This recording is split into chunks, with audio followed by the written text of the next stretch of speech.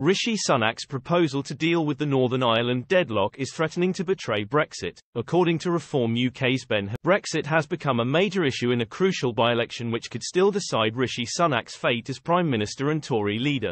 Reform UK Wellingborough candidate Ben Habib has reacted with fury to revelations that the Prime Minister is proposing to tie Britain into a new deal with the EU which would see the whole of the UK effectively having to follow Brussels rules. Mr Habib, a former Brexit Party MEP, has described Wellingborough as a referendum on Rishi Sunak and said that the proposal to sort out the Northern Ireland crisis and get Stormont to reopen was a Brexit betrayal.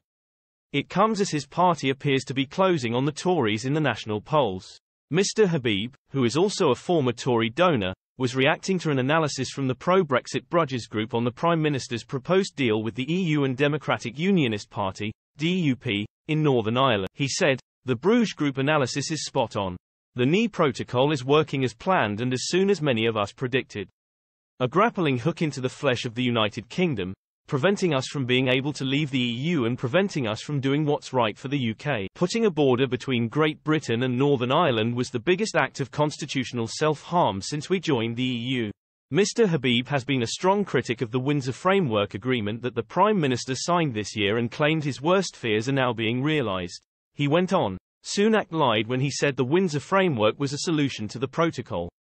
The opposite is true. It embedded the protocol. Our political class is ever acting against the country's interest in favour of their global mates.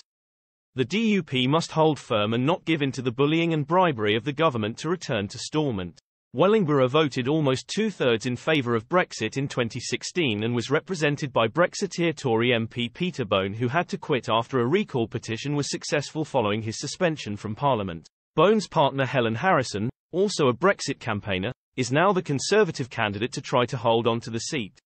The Bruges Group, set up after Margaret Thatcher's Bruges speech criticising the centralisation of the EU, has objected to Mr Sunak being willing to sacrifice Brexit freedoms to get the Northern Ireland Stormont Assembly to reopen.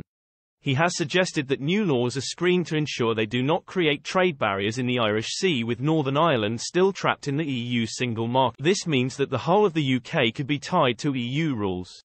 The DUP walked out of the Belfast Assembly in 2022 in protest over the Northern Ireland Protocol and barriers being created between Northern Ireland and mainland Britain.